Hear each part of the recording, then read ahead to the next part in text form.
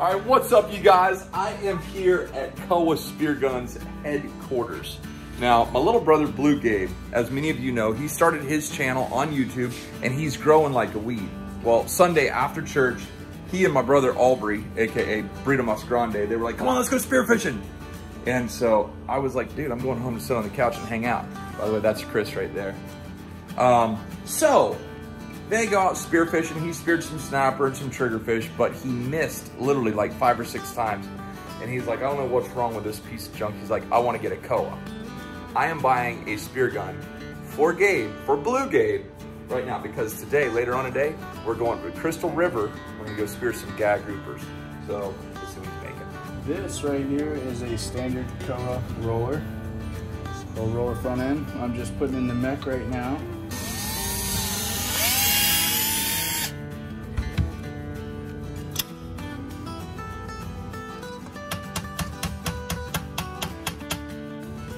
Always gotta check that rotation.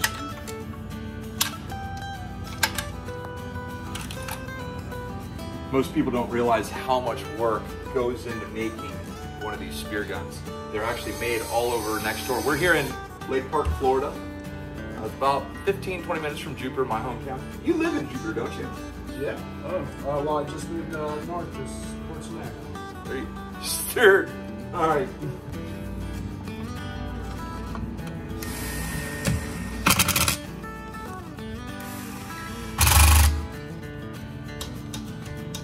Safety, nice and snug. Drop a thumbs up if you think I need to buy Burrito Mas Grande a Koa roller gun for Christmas, because that would make him cry.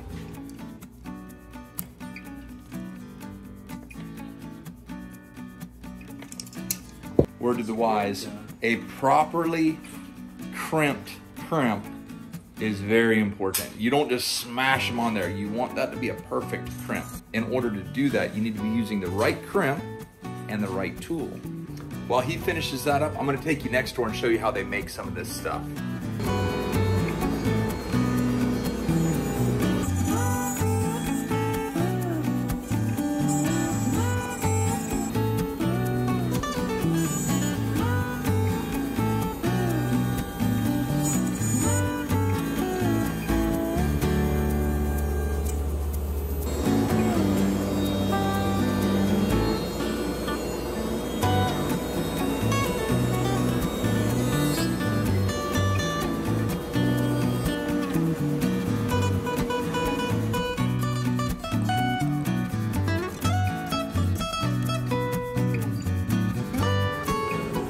Here it comes, y'all.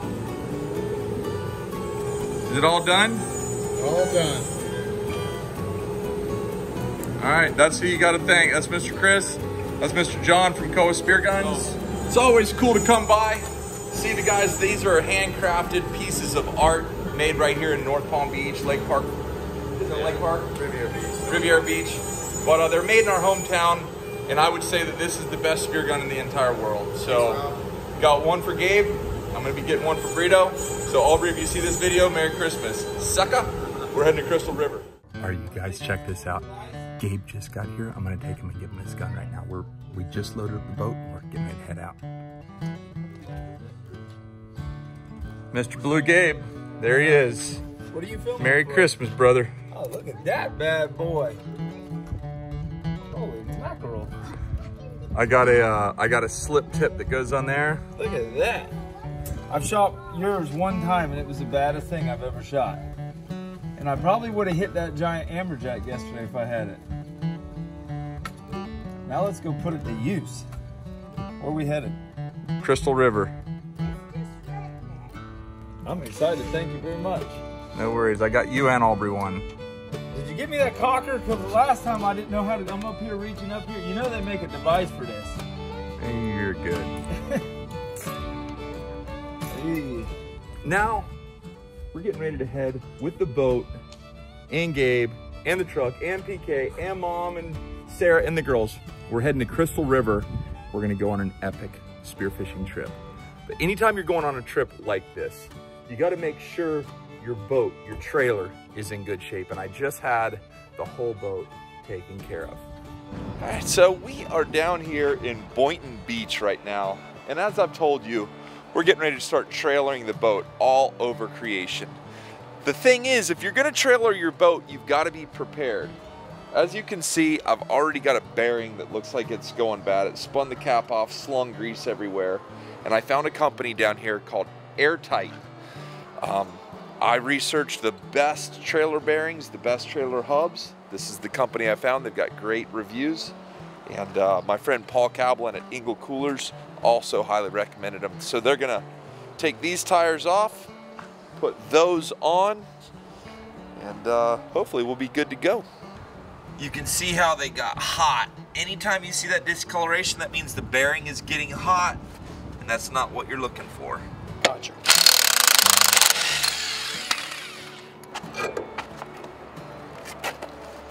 So this trailer is literally not even a year old, and the brake is already jacked up. It drives me crazy.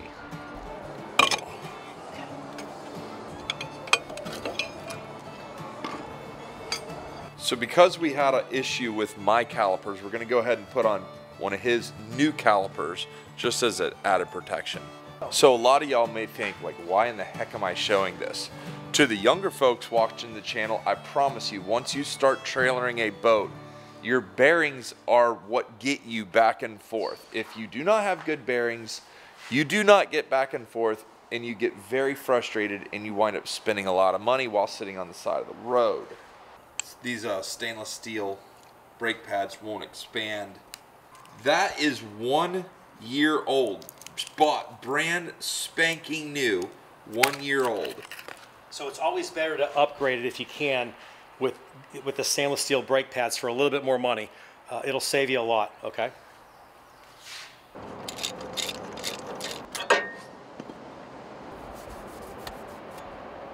Spindles are in good shape, huh? Yes, uh-huh. That's what you don't want. And we're gonna put, again, 360 bonding agent. He's not a sponsor, he's not a partner. I just showed up here and bought this stuff. But I'm showing y'all this video because it's interesting and informative to me. So if it's informative to me, I would imagine it would be informative to y'all. As we grease the Zerk fitting and we purge any kind of metal shavings and any old grease that's inside the system, it's gone. I lay a bead on the spindle, and then I lubricate the spindle and the bushing. We always want to start the seals wet. Then they'll take over from there. You never want to start any seal dry. So what you normally do is you tighten the castle nut tight, as tight as you can. Ultimately, you want to get to about 50 foot-pounds. Well, not everybody has a torque wrench. You loosen it up and you run it back.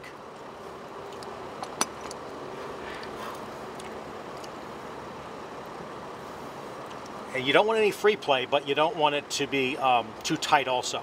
Right now, if anything, this is perfect, okay, right here. It will loosen up over time because of the gravity and friction, okay? But as the bearings seat in. But you don't want it too tight to start out either. So that's perfect right there. Okay, these caps are stainless. They're a little bit more rigid.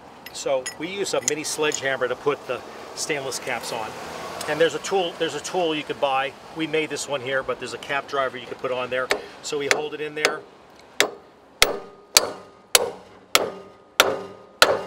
Usually the second hit, it compresses it again, probably about 6-7 thousandths, maybe even 10 thousandths. Put our rotor on. Now, is that that's a brand new rotor? Mm-hmm. Is it stainless or is it galvanized? This is just Max. This is cast iron coated with a dacrymate coating. Now, is this your first time doing a full brake job like this? Second. Dang, you must have stayed at a Holiday Inn Express last night. I'm a happy man, y'all. All new hub, new caliper, new hub, new seals, new bearings. To me, whenever I'm rolling down the road, my wife, my girls, we're all in the truck and I got the boat behind me, having peace of mind is worth everything. It's so cool coming here and watching this guy. His name's Henry. And all his information will be in the description below. But it's awesome watching him be so passionate and meticulous about my brakes. Yeah, buddy. If you see that white stuff is a material called Tef Gel. It is like the ultra corrosion block and anti-seize. It's good stuff. We already put grease in the football needle built into the diaphragm to lubricate it. So this is just a regular hand pump with a football needle. Push it inside, and just a half a squirt. 3/4 of an inch out to the dome is about 5 to 10 psi internal pressure, just like this sticker says right here. All right, you guys, so we made it here. We are at the plantation on Crystal River, and I just wanted to show you how awesome this is. As long as I press that, see how there's air pressure in there? I know that my bearings are perfect, and these things will last a lifetime because they're airtight. They keep the water out, they keep the dust out, they keep everything out. And I did that like 6, 7, 8 months ago. I've been trailering this boat everywhere, saltwater, freshwater, dirt roads, you name it. And to me, to be able to make it where I'm going, safe and sound, is everything. Today on the way here, we saw the biggest car fire in the entire world. I mean, it was crazy. And whenever I went over and talked to the driver of that truck, he told me that he had a problem with his bearings on one of the axles on the trailer, which got hot, started a fire, and it was terrible. And that guy was a fan of the channel, which is crazy.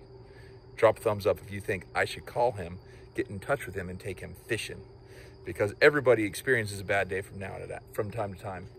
But we're going fishing in the morning, and you're coming with me. We'll see you soon. Take care. God bless. We go.